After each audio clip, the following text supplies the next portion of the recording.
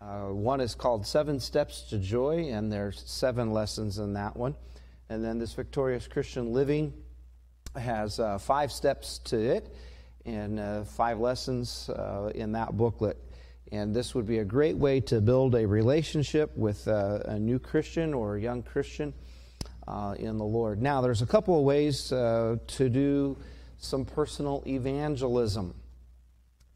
This one is called The Exchange. It is a 4-week Bible study that introduces people to God as a person, that He has likes and dislikes, that He's holy, He's just, He's merciful, and then He's loving. And this goes along, this is the leader's book, and inside the leader's book is a copy of the student book. But all of these Bible studies, you work by appointment.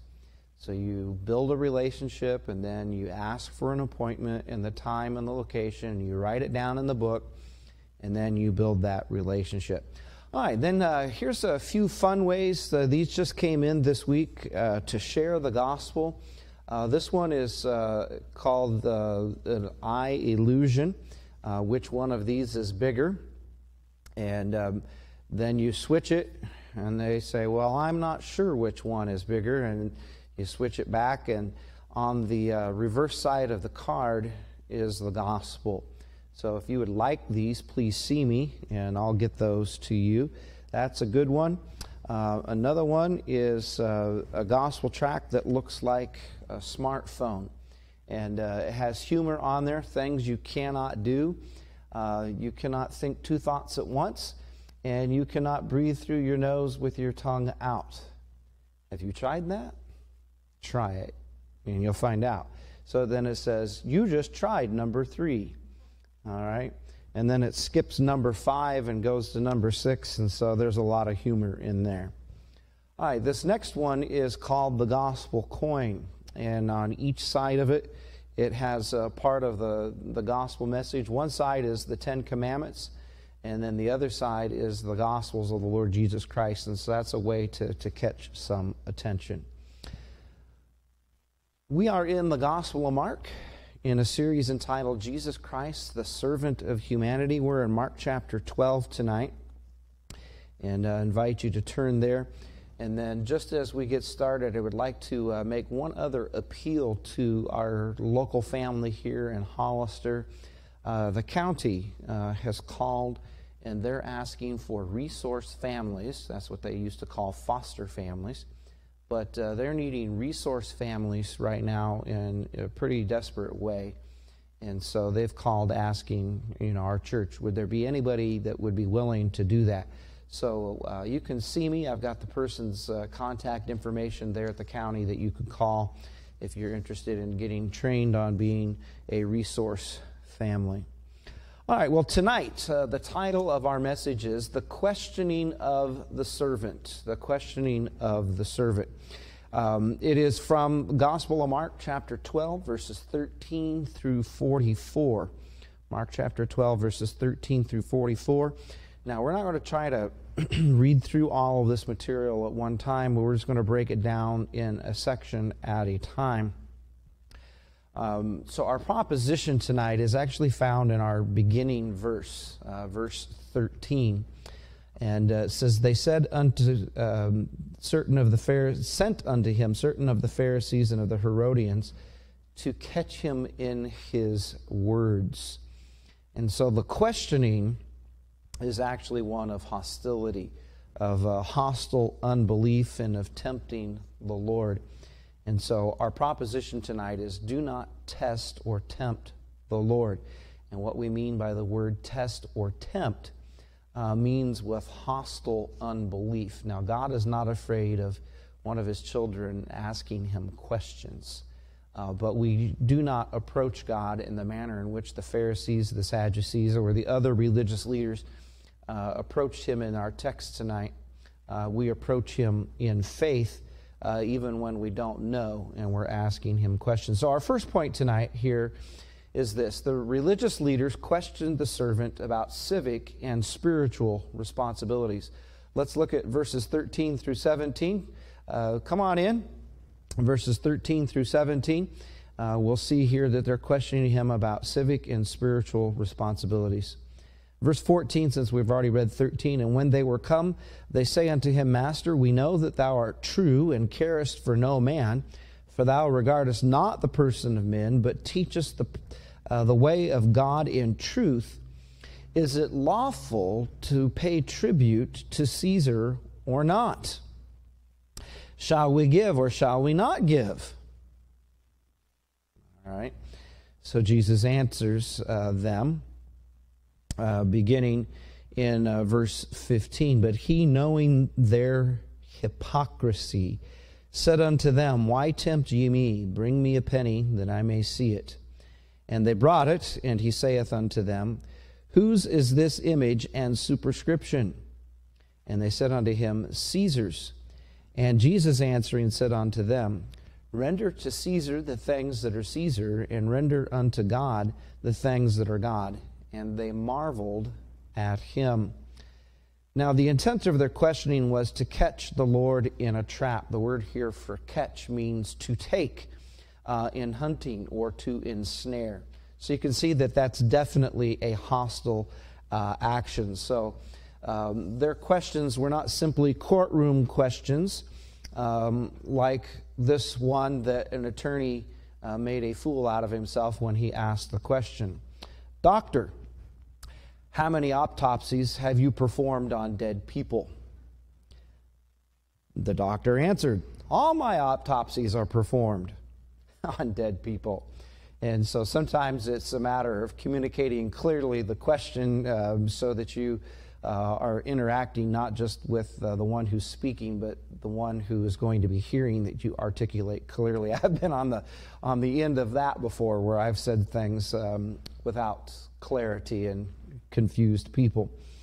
But this, notice with me, in verse 13 is interesting. Unless you know the Bible background, this is not of interest to you, and you probably just glossed over it like I did at first. But the Pharisees and the Herodians, these were two classes of religious leaders that were at odds with one another. They were mortal enemies. But you've heard that old adage, the enemy of my enemy is my friend. And so here they've come together to be friends against the Lord. So they had little or nothing in common, but now for the convenience of trying to trap Jesus to ensnare him, they come together. And so we see their hostile intent. Now, their fulsome flattery, their opening words, they come out with all of this flowery language to Jesus. Master, we know you're true, and you don't have regard for any man. You certainly teach the way of God in truth.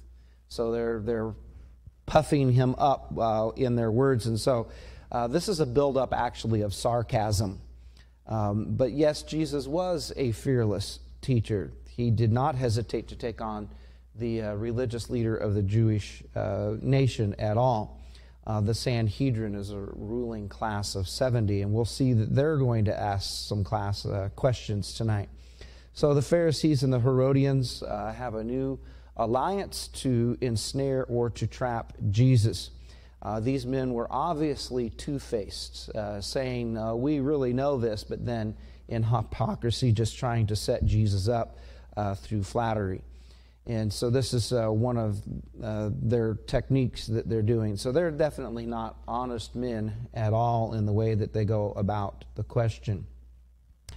And so I guess perhaps by saying, do we pay tribute to Caesar or not, they're wondering, Jesus, are you willing to take on the Romans just like you've taken on the religious leadership here in Jerusalem and in the temple? Are you willing even to take on an army of Romans if necessary? And so after their crafty buildup came this lightning stroke. Is it lawful by the Old Testament standard is what they're wanting to know.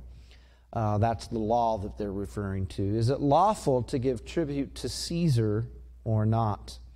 And so they have formed their plot against the Lord.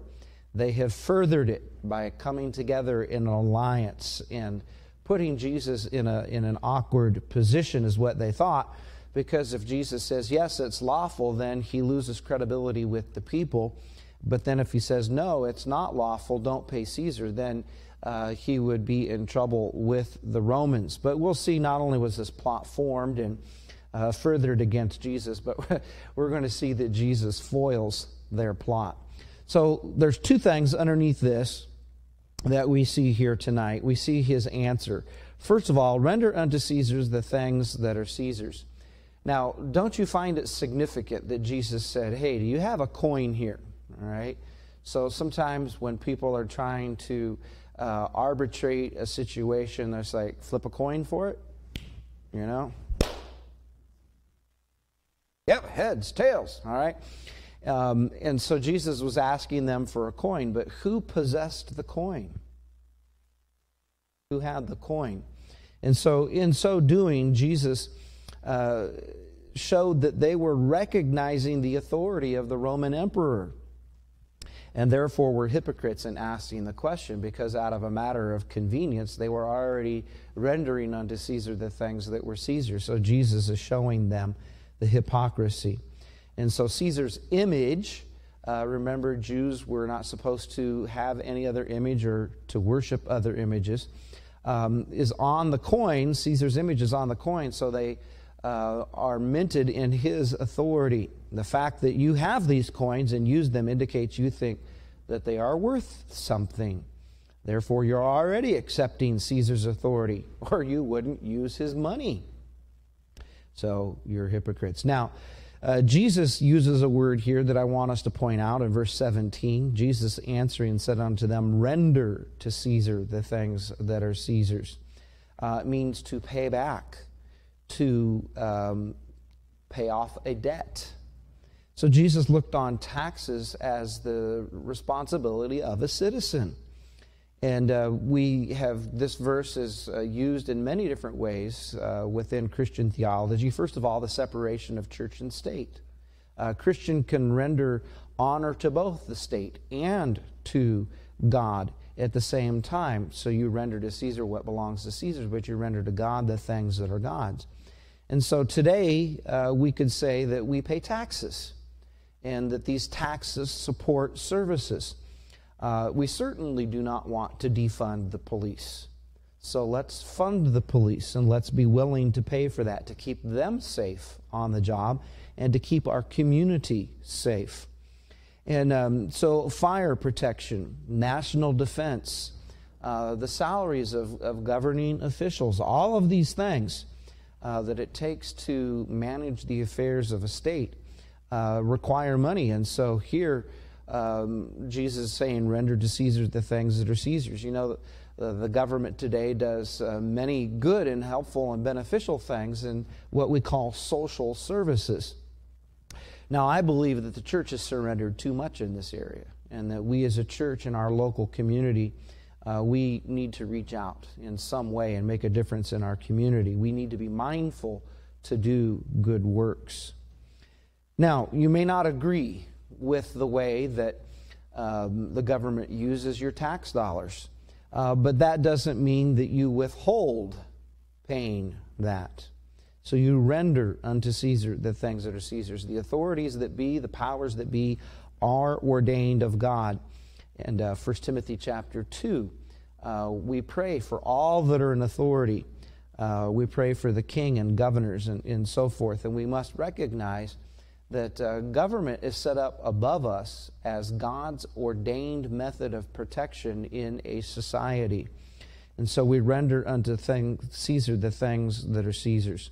So we may not actually respect the way that someone is using the money, or we may not even respect that person, but we should accept and respect the office that God has created over us.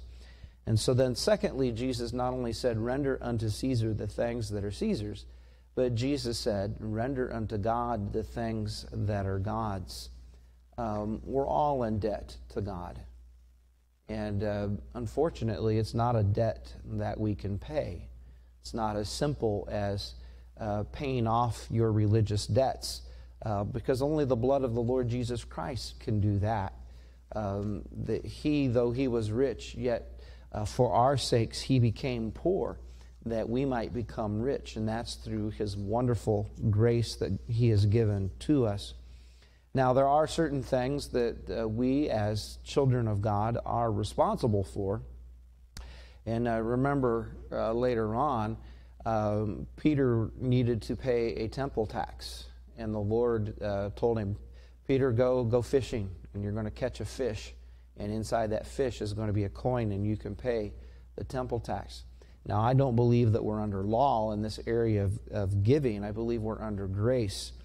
And in so doing, we must remember we can't actually give more than 10%. Okay? And that surprises a lot of people. And so we must live under God's authority as well in the things that we need to be rendered unto God. And so one of those is to render to him the glory that he is due, as we talked about in our morning series. Now, notice the reaction to the question and the answer, to the question. So he said, render to Caesar the things that are Caesar's, to God the things that are God. And it says, and they marveled at him. What a marvelous answer. But this means they wondered beyond measure, implying this ongoing, continuing wonder. They couldn't get over the fact that he answered so well. He completely avoided the trap that they had set for him. They thought it was an airtight case, and the Lord Jesus was able to go beyond that. So we do not need to question the Lord in hostile unbelief. Our second point tonight is found in verses 18 through 27. The religious leaders questioned Jesus, or the servant, about eternity. Then come unto him the Sadducees. Now notice this is a different group. All right, you had the Pharisees, and then you had the Herodians, and now you have the Sadducees. And they come unto him, and this is what they believe. So here's an elliptical or parenthetical thought, which say there is no resurrection. And then they asked him a question. So these Sadducees, they don't believe in a resurrection. So did you know that there are liberal theologians within Judaism, just as there are liberal theologians within Christianity? Well, they're very liberal, and they're denying that there is a resurrection. And so here is their question. It takes a while to develop the question, so let's go ahead and read this. It says here in verse 19, Master, Moses wrote unto us, if a man's brother die and leave his wife behind him, and leave no children, that his brother should take his wife and raise up seed unto his brother, or in his brother's name. Now there were 7 brethren, and the first took a wife, died, left no seed. And the second took her and died, neither left he any seed, and the third likewise. And the 7 had her and left no seed. Last of all, the woman died also. In the resurrection, therefore, when they shall rise, whose wife shall she be of them? For the 7 had her to wife. Why are you asking a question you don't even believe in? Okay, so they've already made up their mind. This is just clearly evidence of their prejudice. God does not violate our prejudices. If we don't want to believe, God's not going to force us to believe. And so there are some things in here that show us the serious problem of their heart tonight. Now, this is the only place in the Gospel of Mark where the Sadducees are mentioned. They only accepted the 5 books of Moses, not the rest of the Old Testament, as their authority. So if a doctrine can't be proved from the 5 books of Moses, then they would not accept it. They did not believe in the existence of the soul, life after death. They did not believe in resurrection, final judgment, angels, or demons. Most of the Sadducees were very wealthy and of the priestly class. They considered themselves the religious aristocrats in Israel, and they looked down upon everybody else. So they brought this hypothetical question to Jesus based on the law of marriage given in Deuteronomy chapter 25, verses 7 through 10.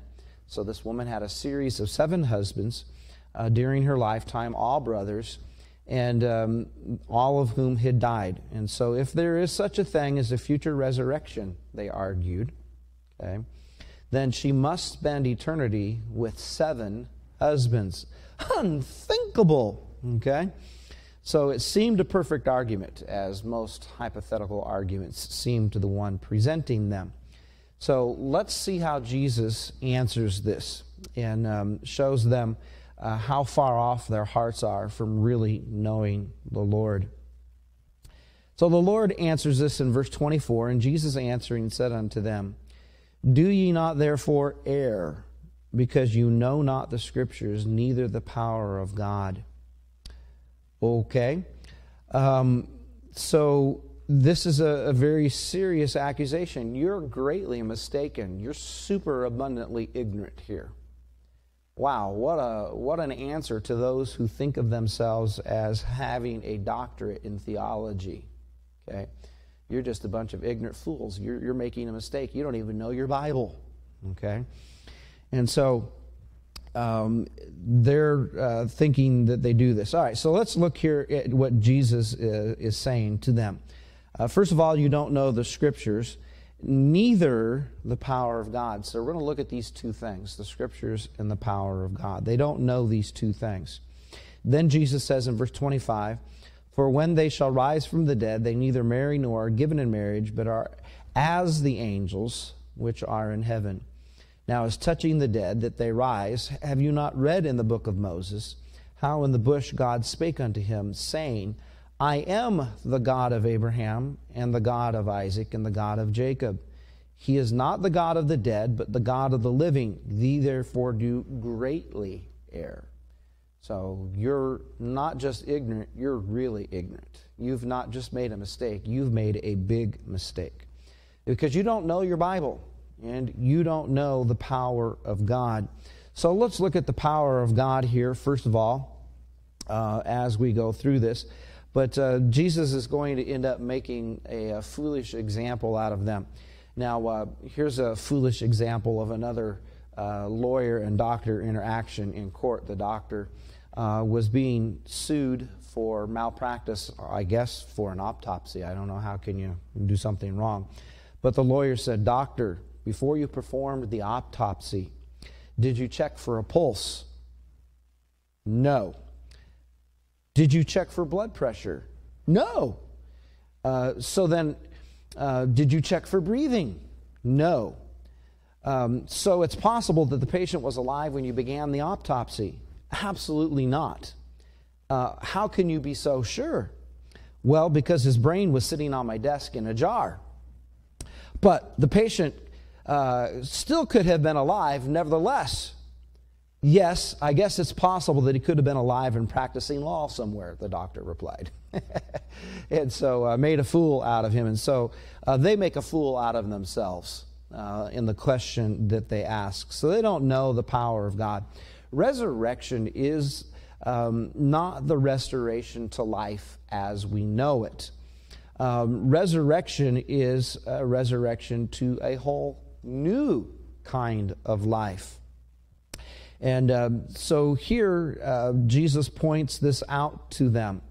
For when they shall rise from the dead, Jesus is not arguing whether there is a resurrection or not. He just states it. There is one. Okay? And I think that's what we need to do in our culture today. Many people just say, well, there isn't a God. Well, there is a God. Okay? And they say, well, there isn't a resurrection. Yes, there is a resurrection, because God says so. So Jesus didn't debate it. He just stated it. So when they rise from the dead, they neither marry nor are given in marriage, but are as the angels which are in heaven.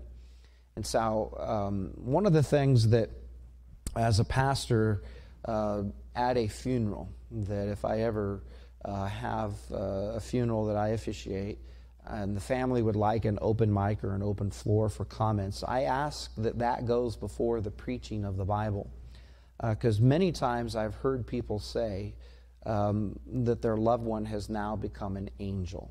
Now, I don't mean to disrespect anybody who's lost a family member and thinks that, okay? But you're wrong, okay? Your family member did not become an angel. Now, if they know the Lord, They became like an angel in the fact that they are genderless and they are sexless. And there's no marriage or giving of marriage in heaven.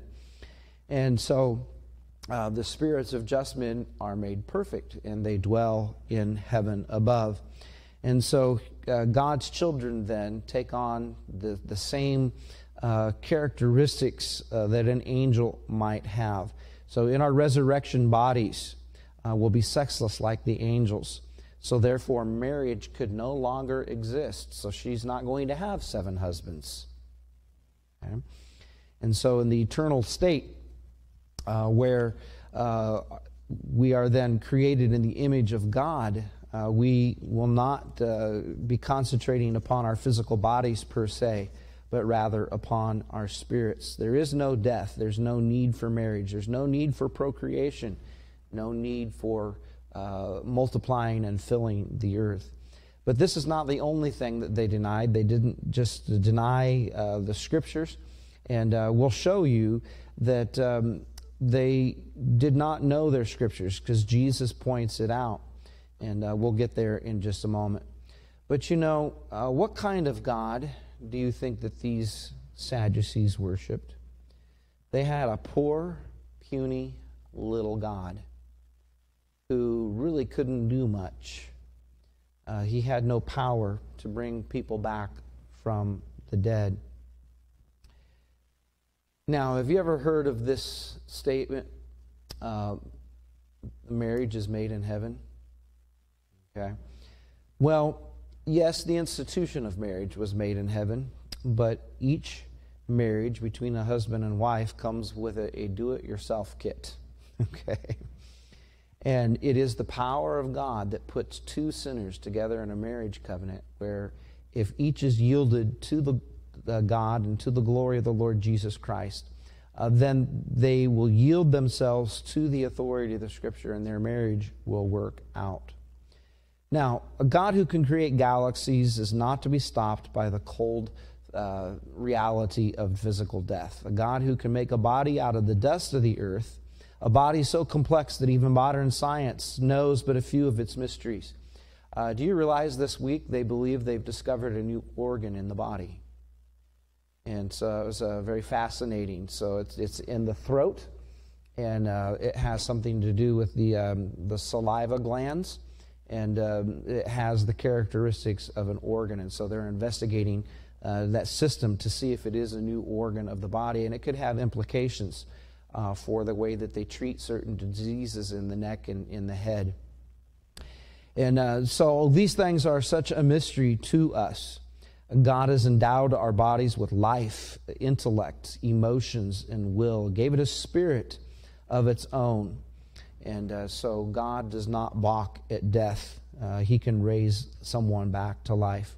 And so it is not all that remarkable that we should live again, but what really is remarkable is that we should live at all, that we're created. And so the Sadducees were small-minded indeed. And so they did not know the power of God. They did not know the Word of God. And so Jesus points this out in verse 26. He says, have you not read in the book of Moses? All right, so this is going to be the 5 books of the Bible that they do accept as authoritative.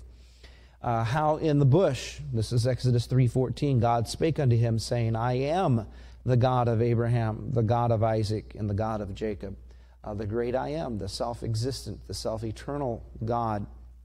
And so he is not saying it this way. He was the God of Abraham.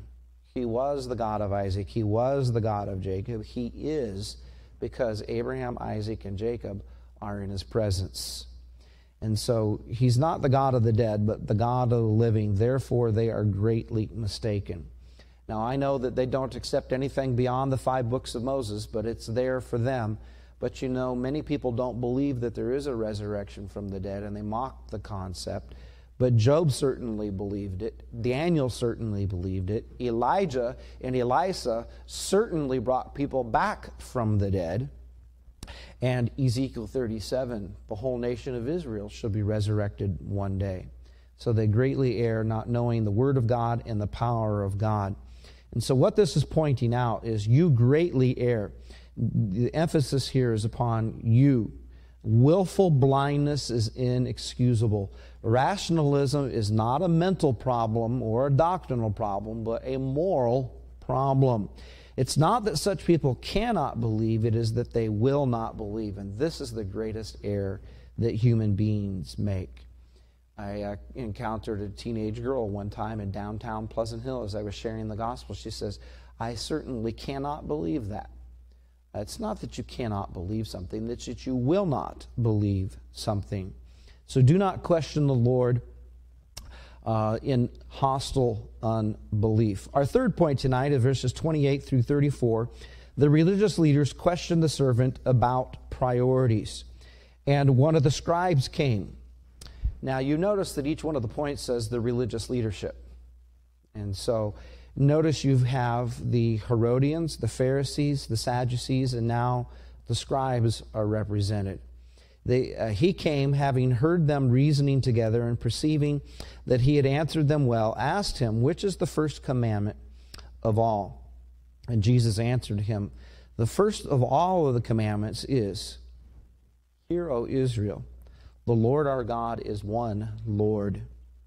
And thou shalt love the Lord thy God with all thy heart, with all thy soul, with all thy mind, and with all thy strength." This is the first commandment, and the second is like it. "Thou shalt love thy neighbor as thyself. There is none other greater commandment than these." And the scribe said unto him, "Well, Master, thou hast well said the truth, for there is one God, and there is none other but He.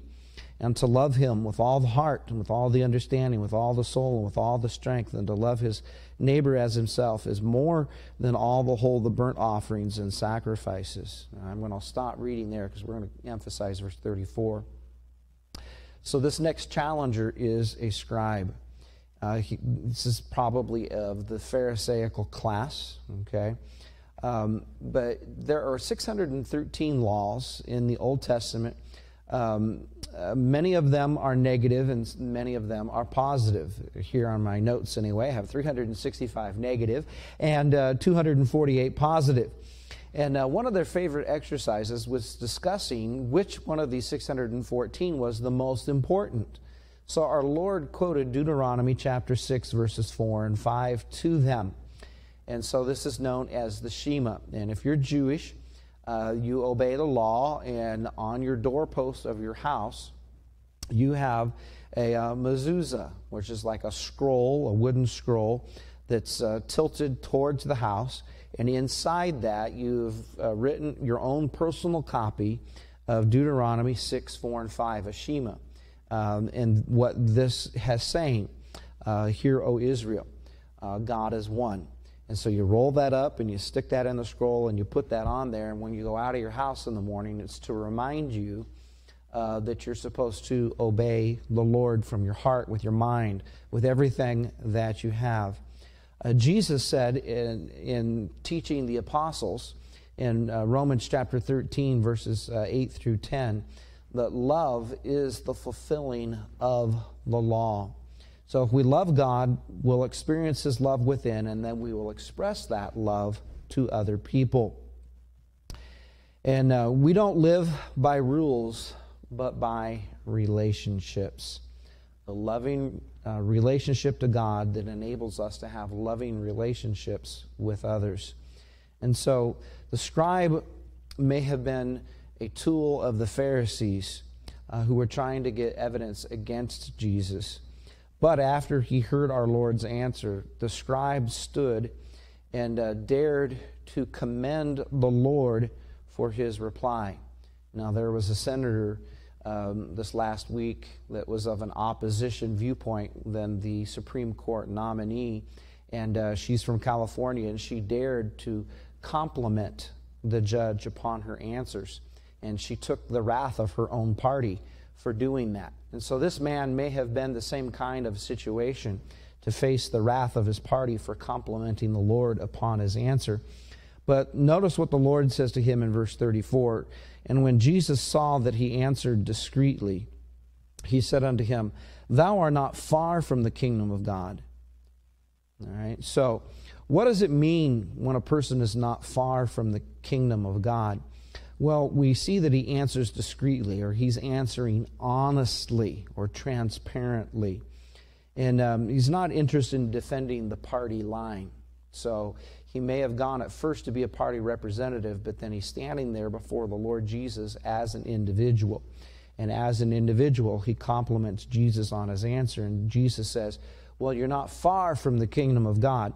And so by this, it means the person is testing his or her faith by what the Word of God says and not by what some religious group demands of them. And so he needed then to reject the party and to receive Jesus as his Savior. And that's where he would enter into the kingdom, by not trusting his religious viewpoint, but trusting Jesus Christ as his Savior. And so here, once again, we see the start of this, a hostile intent. It's theological arguments, and people argue theologically all the time. And so they're trying to trap him, trying to ensnare him. So let's not question the Lord in hostile unbelief. And in closing tonight, then let's look at how the servant questioned the religious leaders, beginning in verse 35. And Jesus answered and said, while he taught in the temple, how say the scribes that the Christ is the son of David? For David himself said by the Holy Ghost, the Lord said to my Lord, sit thou at my right hand till I make thine enemies thy footstool. David therefore himself calleth him Lord. And whence is he then his son? And the common people heard him gladly. And he said unto them in his doctrine, beware of the scribes, which love to go in long clothing, and love salutations in the marketplaces, and the chief seats in the synagogue, and the uppermost rooms at the feasts, which devour widows' houses, and for a pretense make long prayers. These shall receive a greater damnation. Okay? So think about some of the questions that they've asked tonight. Questions about eternity. Questions about civil and religious obligations. I mean, these are important questions. They asked, which is the most important commandment of all? And Jesus answered that, and that is truly the most important commandment. But here's the greatest question. The most important question that you can ever answer is, who is the Christ? Who is Jesus? Who is this person? So Jesus takes the Old Testament, and he says, now David, by the inspiration of the Holy Spirit, wrote in the Scripture that his son is his Lord. How can this be? How can he be David's Lord and David's son at the same time? How is that possible? And so the common people thought, wow, this is great. But this stumped the religious leaders, and so he's asking them this question.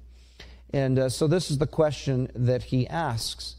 But if we're wrong on this answer, then we're wrong about Jesus Christ. We're wrong about salvation. This means that we end up condemning our own souls to a Christless eternity. Yes, folks, that's right. We go to hell if we get this wrong. John chapter 3, verse 16, for God so loved the world that he gave his only begotten Son. Jesus Christ is the Son of God, that whosoever believeth in him should not perish, but have everlasting life.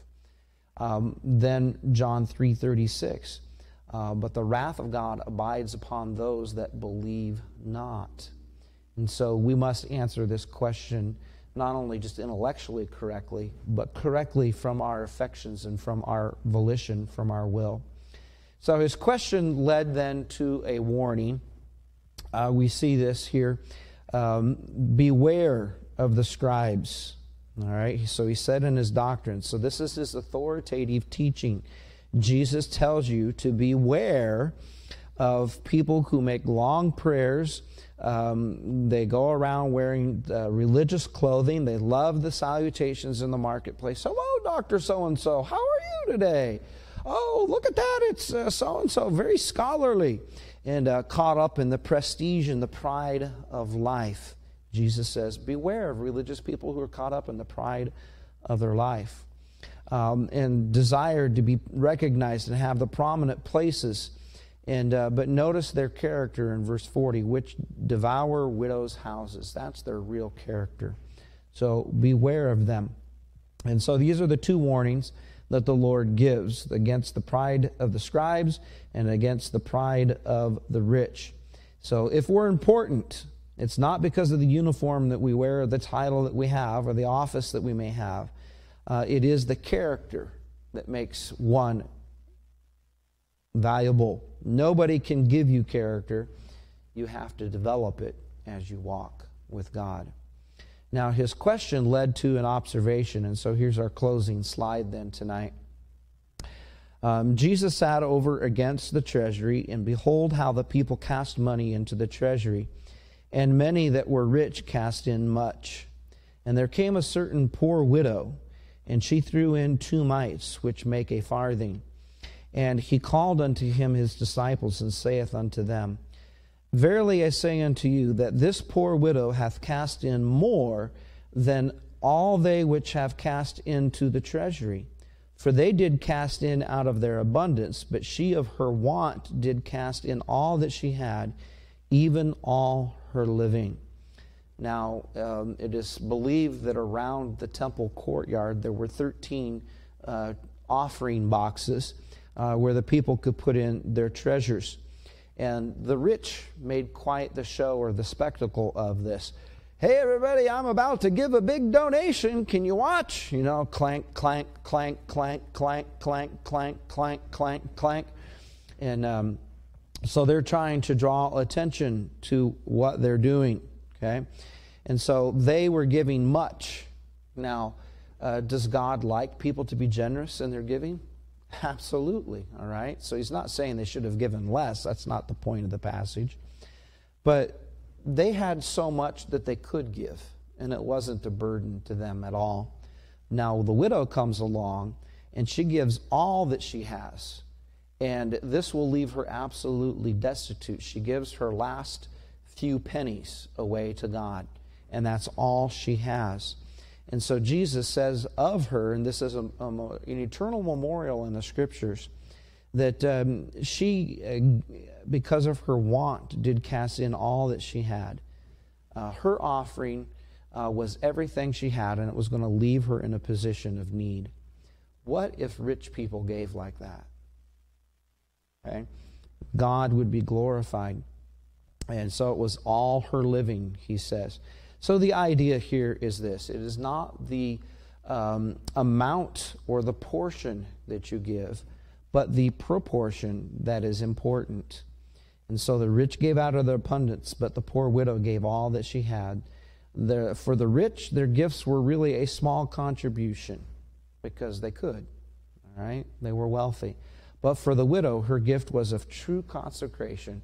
It was her whole life, because her life would hang in the balance after giving of her offering.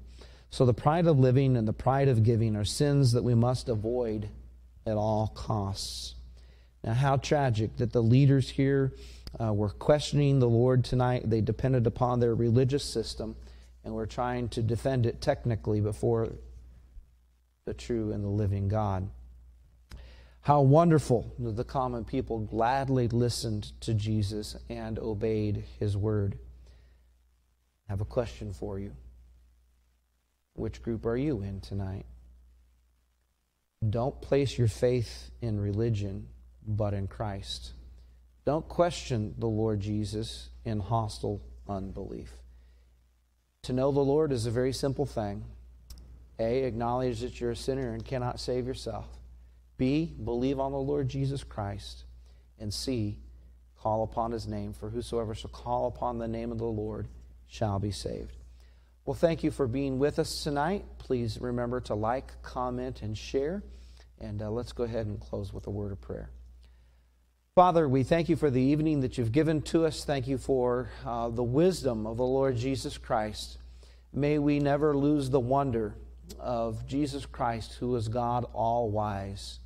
Thank you that he had a heart for people, Lord, that he gave an eternal word of commendation to this widow who gave her all. Thank you for the teaching about the power of God, that he gives us hope when we face the death of a loved one.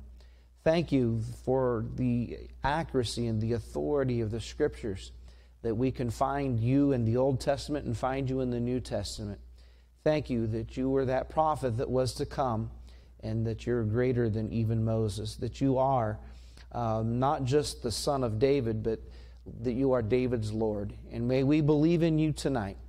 We ask these things now in Jesus' name. Amen.